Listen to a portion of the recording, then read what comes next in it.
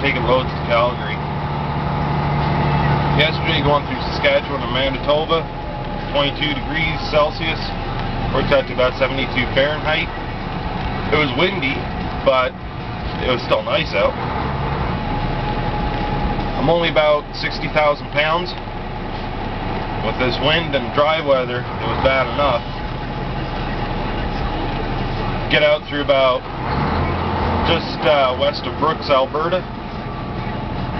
Start seeing the white stuff. And up by the time I got up to around Cluny Hill there, really got thick. I figured it was just up top of that hill. After that, it should be alright. I come in this for April 20th, it's back to a winter wonderland. Last time I was in Calgary, it was nice coming in again, and that's when I took that Toledo load and hit the snow in the morning.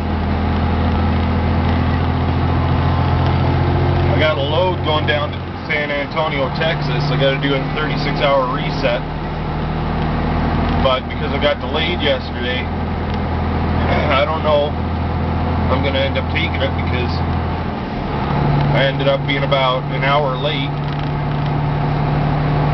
overall. No, actually about an hour and a half late driving into Calgary, but because of being late that half hour last night,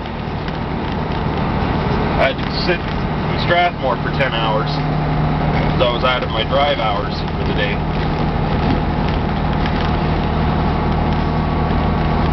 So I don't know, because now I got to take my 36-hour reset in Calgary still. If I go down there, if I do something in Canada, then I don't have to. But I'm going to end up being at least 12 hours late into Calgary. So my pickup time, which was set for the 21st at 11 in the morning, now it's going to be at least 11 o'clock at night. I don't know if there's enough time on that schedule. I'm Mason. Yeah, 10-4. How far does this go? I just got woken up there in Strathmore, but I hit it around Brooks there. It was pretty bad going up Cluny Hill. After that, it started getting a little better, but right around Brooks there, I think, is where I started picking it up last night. Okay, thanks. You got that shit all the way to Calgary. Yeah, thanks for making my day feel better. Merry Christmas. Yeah, alright, well, keep it safe out there, keep the rubber on the road. Oh, that's right.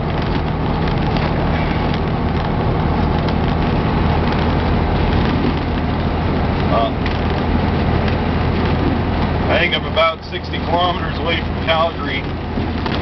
I'm only going to be able to do about 60, 70. I'm doing 70 right now, but I don't think I'm going to be doing that for very long. It's starting to build up. So, I don't know. Joys of driving truck. But the thing is, you gotta get through these days in order to get to the good days. I feel like that cold's coming back too. I don't think it actually ever left me.